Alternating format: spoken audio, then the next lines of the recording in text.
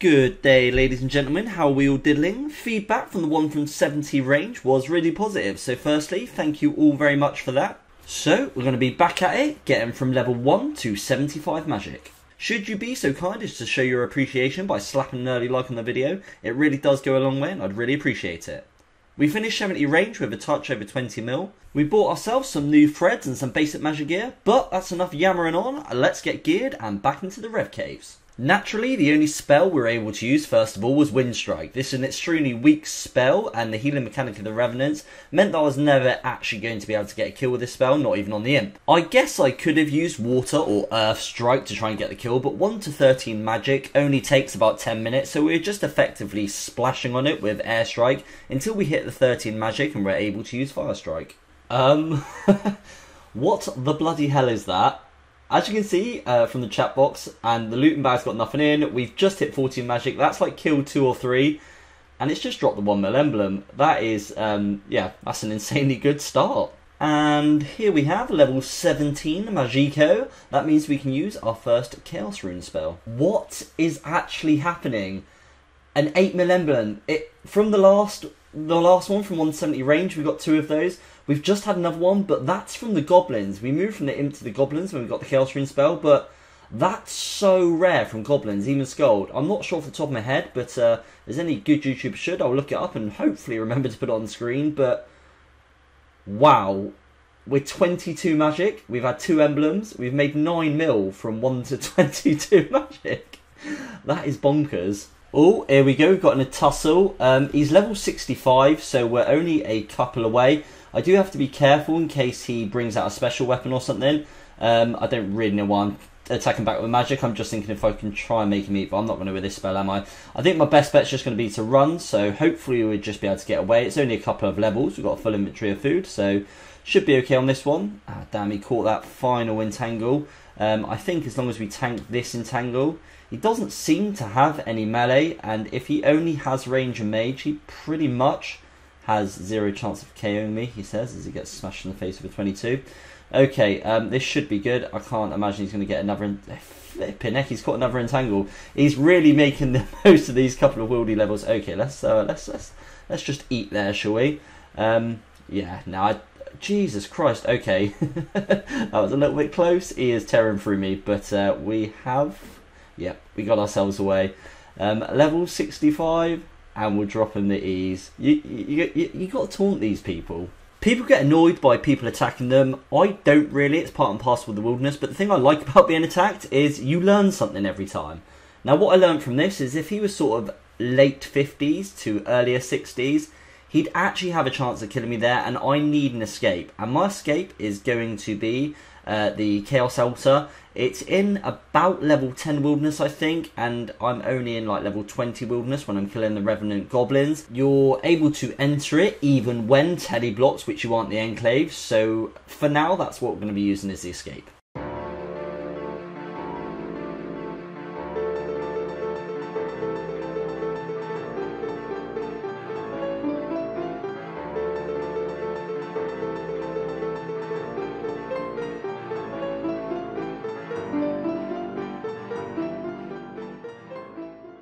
You really can't script that, boys. As we bought the Chaos Tiara, we need the Chaos Tiara. As I said, you learn something every time. What did I learn this time? Well, the guy was the same level as me, which doesn't mean that I'm defenseless, because I got 70 range. So I'm going to buy some Dragon Knives, because they hit really fast and really hard, and I have the potential of poisoning. Players that are a similar level to me, I'm actually going to give a bit of a battle back, because also, even if I can't kill them, whilst they're eating, they can't be attacking me.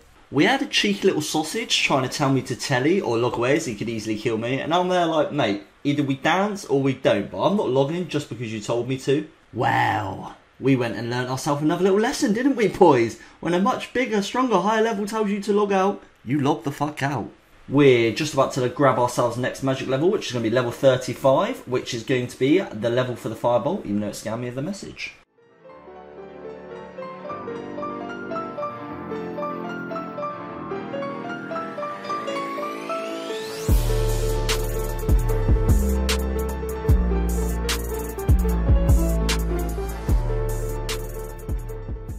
Now we had access to Firebolt, I figured I'd try and kill the Pyre Fiends, and it went absolutely awfully.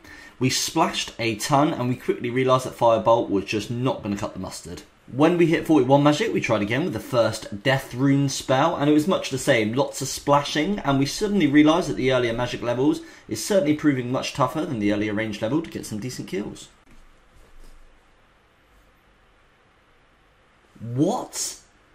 The 16 million emblem!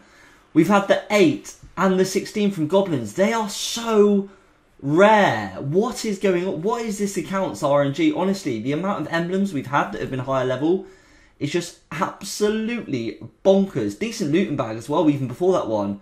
Let's run that to the bank. We are making some serious dollar. When we get back to the range eventually, we'll almost definitely be able to afford the crossbow now. Wow, 46 magic, and we've made, what, like 25 mil? Just been TB'd by this guy. He's only level 55, but he's obviously got access to teleblock. I wonder what his range level is. He's actually not... Well, he's 6 combats level, which I guess can be quite a bit at this level. Turns out, at this combat, 6 combat levels can make a huge difference. I knew from looking him up he had low HP, so I was able to make him eat with my knives, which made his DPS slightly less. But he had really high range and mage. Pair that with the fact I knew he could use Granite Maul. If we learnt anything from earlier, it's get my ass out of there. We did manage to get the escape on this occasion, which felt really good versus someone with those stats. Coming in with level 50 magic here, and we're about to do something that's a little bit fun, but probably foolish. And that is purchase a Tome of Fire.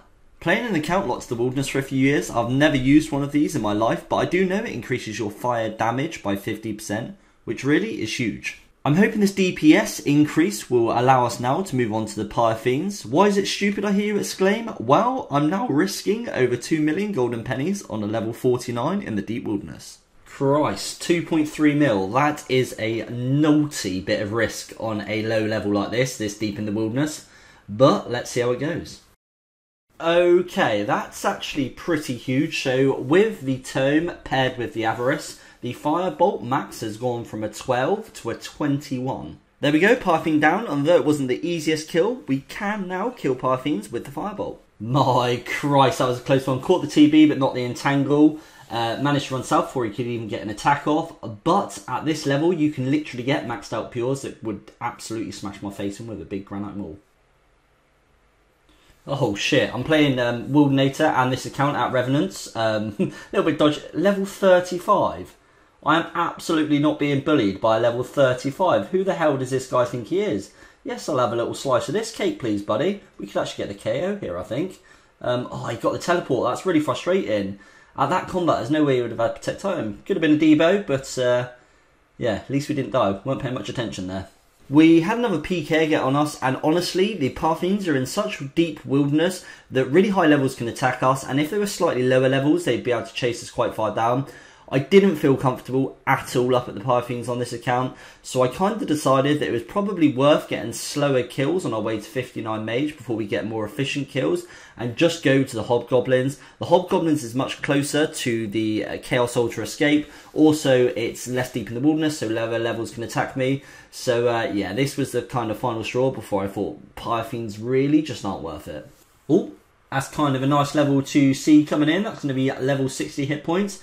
High hit points on this account is really nice to see because it means I'm less KO'able with special weapons. Just about to hit ourselves level 55 Magique, always an iconic one for the high level alchemy. Normally I've done that previously on Pures over the years, really boring ways, just like teleporting to Lumbridge, Falador, Varrock over and over and over, rinse and repeat. So doing something like this really makes it a lot more fun. Ah, I see. It would appear we have just died. Good fight 2.5 mil. Time to buy the goodies back. Obviously you don't have to be risking 2.5 mil to be able to do this. We did get very nicely lucky with the emblems at the start and made like 25 mil. So, you know, I'm just kind of figuring why not. It was a mistake on my behalf. I'd sat too low HP, so he was able to just log in and G-maul me. So we'll watch out for that from now on, and I'll just try paying a little bit more attention and hopefully won't let that happen again. Right then, well, as I am revving on 2 accounts, I've just had Wildanator crashed by a pure account, so we're about to log in underneath him and see if we can't just kill him because he's a really low level. Just going to use the specials and hopefully be able to kill him. There we go, he's down, level 45 down. Guess that's what you get for crashing me Wildanator, and yeah, it's a few GP, couple of 100k on the floor there. First guy to meet me on Rev Slayer 3, so a little shout out to this guy. That's quite nice to see, as we've only just made the one video on him. He said he really enjoyed the video. It's doing really well, so thank you guys very much for that.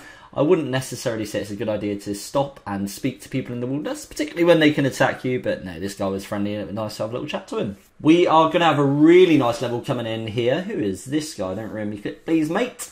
It's going to be at level 59 magic for the Fire Blast. This is going to be a huge upgrade. It's going to be our final spell we use before we hit the 75 magic.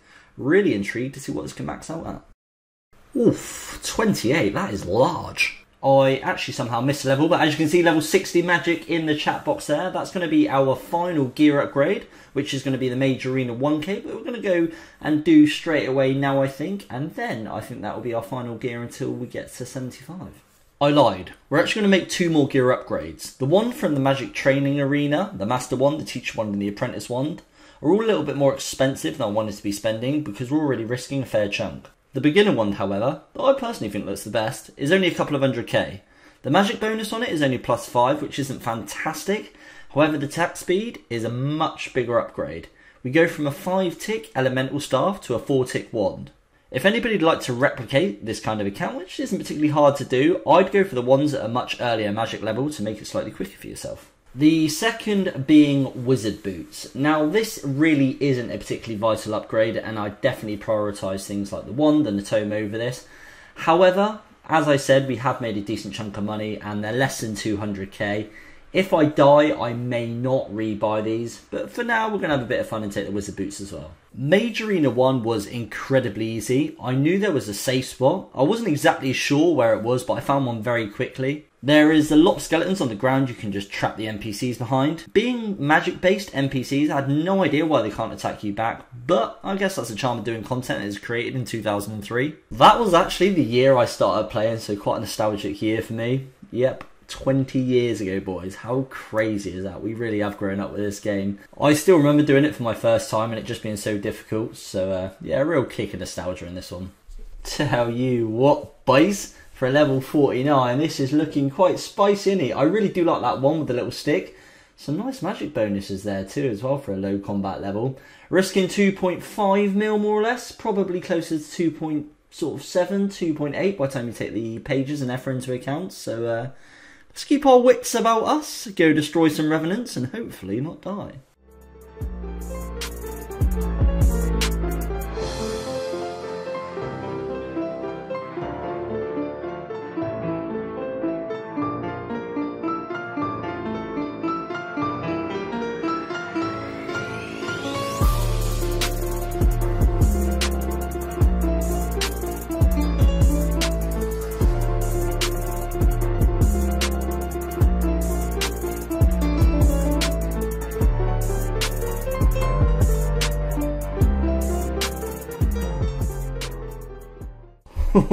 That was a close one, boys. 10 HP left, no food. I did a few little bits there that probably kept me alive, so we're just going to quickly go over that because it might help you boys out. And I kind of want these ones to be a bit of an informative ones if you guys want to make an account like this. The first one being, as soon as he hits a 21 and we drop to 20 HP, I know he's going to go in for the spec. So you eat some combo food. It's vital, and even more vital on a low level account, to be making sure that you've got some combo food to eat. The second is to grab the snare. As you can see, we are right next to each other, but we get a nice bit of gap. When you get X amount of tiles away, the snare effect will dwindle, so he will be able to come after you. However, you'll be able to get a nice bit of gap getting the snare. It's no point trying to do the snare and log out, because it only holds for 10 seconds. You'd have to be absolutely tick perfect, and he wouldn't be able to get last hit, which really is just incredibly challenging to do. This is a much better option. The final thing is, whilst we're in range, is attacking him. We haven't got to think about overheads on this account because we'll run prayer, so we can focus on attacking him. As you can see, we forced him to eat there, which meant his hit was delayed, which meant that he wasn't able to get us. Had that hit not been delayed, he probably would have hit our final 10 HP.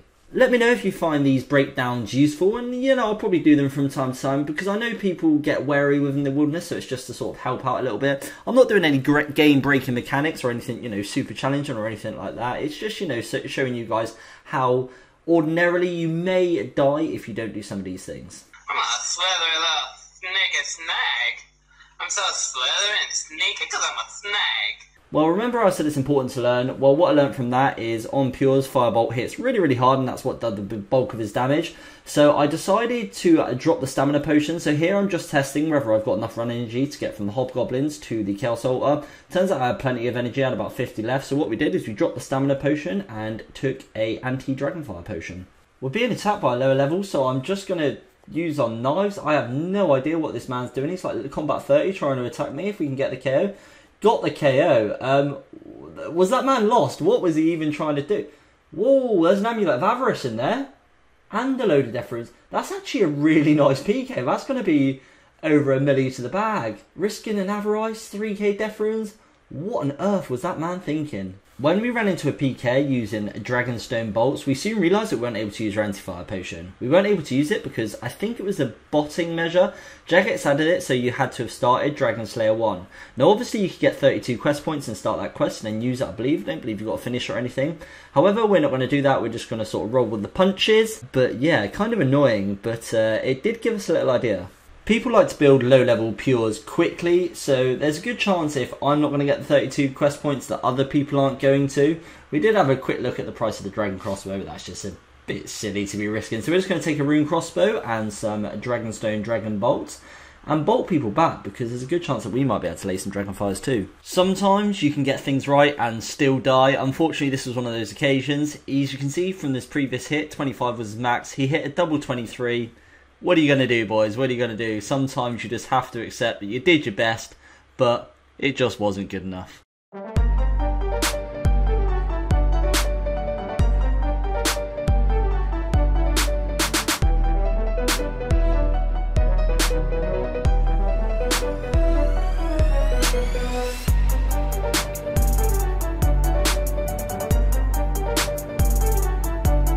Probably time you started to eat those 2 Quan Bombs. Yep, definitely time to eat those 2 Quan Bombs in your inventory. Why aren't you eating the Quan? Can we get a full refund on our fucking eyes, please? Because we clearly don't need them. This bit's always a little bit painful. That's 2 quick deaths in fairly quick succession and 5 mil down the drain. We are very, very fortunate. We got so lucky near the start of the video, so we're still very much in the green.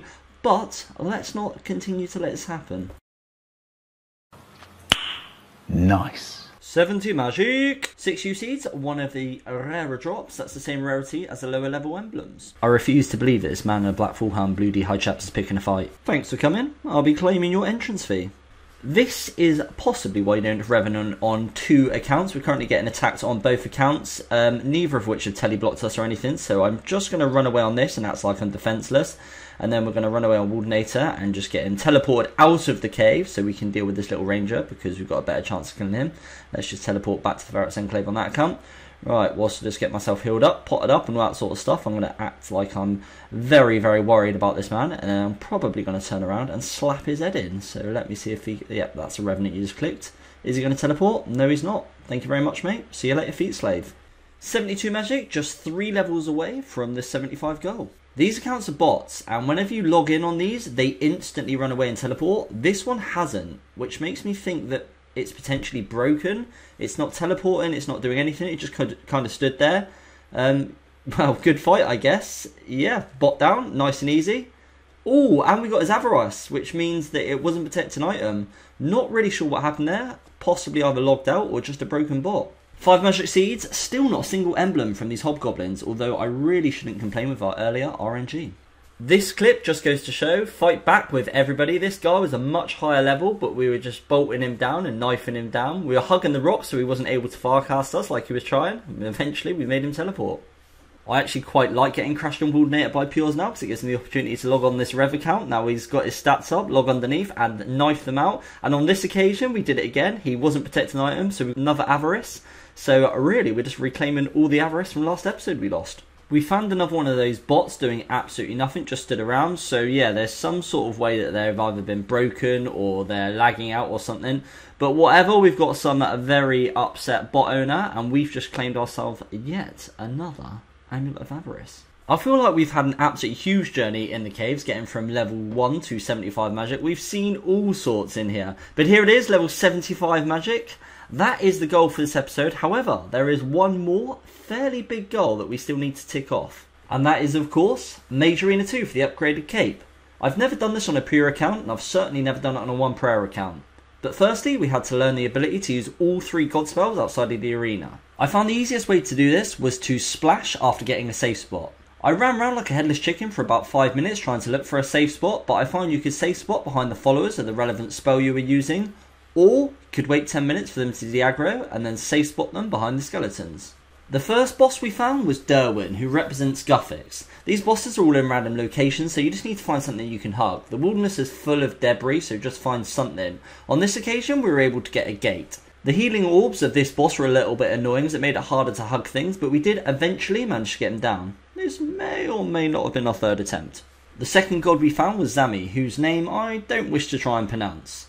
I didn't look up any guides, but I had previously, and something at the back of my mind told me Zami and Sarah, I didn't want to get too close to the bosses.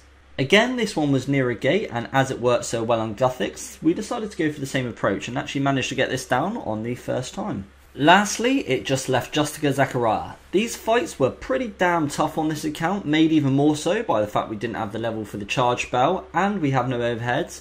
But all of that added together made them honestly pretty good fun to kill, as we had to find little ways to do each of them.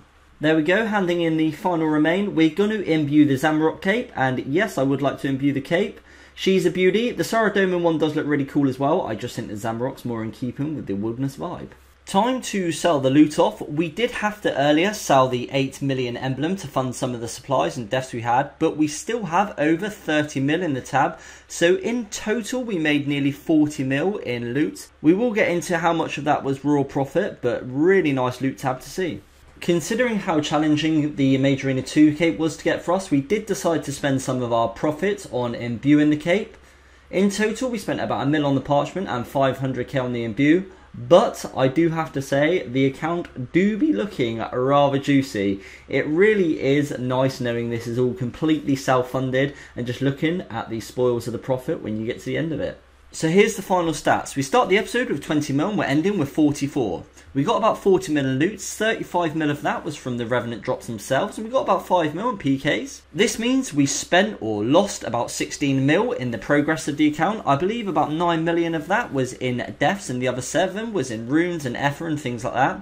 Still a very, very tasty 24 mil profit for a skill that normally costs you money. I had a blast making this one, so if you enjoy watching these type of videos, please do make sure you leave it a like to let me know and sub if you're not already. And who knows, if you guys are still enjoying it all the way down the road, we may end up getting this skill completely maxed out pure. And as always, an absolutely massive thank you to my YouTube members. It's a really nice way to support the channel if you're able to. So a big thank you to Big Popper Air, can you see it's Mr. Pancakes, ELUW2, 202 mil, Ian Beatty, Jacob Brooks, Carston, and the new name on the list with SpiderKill93. If you spend any time in the CC, you'll know exactly who that is. He is a hardcore Iron Man enthusiast that likes completing things in the wilderness. Thank you all very much. I hope you all have a phenomenal weekend, and until next time, goodbye.